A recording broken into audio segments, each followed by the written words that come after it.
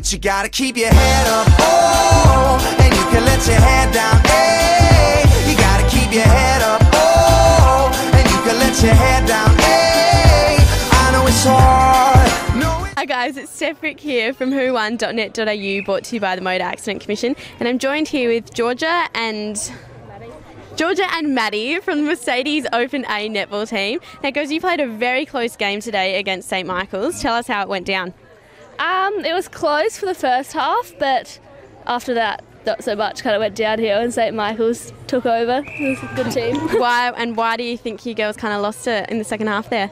We're all a new team. We haven't played with each other very much before, and our players have moved around quite a fair bit just to give a bit of an even game to everyone. Your team actually last year was majority year 12s, but this year it's basically all year 10s. How's that working out for you?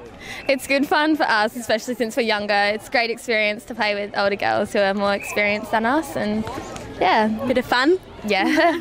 And some of your girls played state last year and this year? Yes, we have a few, Georgia including, played state last year for Catholic schools, and there was a few other state teams as well. Izzy played for 5 teams at one time. Wow. Which is very good. But other than that... And do you know who your girls are up against next week?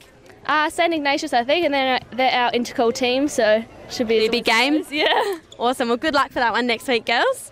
This has been Steph Frick reporting for whowon.net.au, brought to you by the Motor Accident Commission. And remember, guys, your future's brighter if you always stay 3 seconds behind the car in front of you.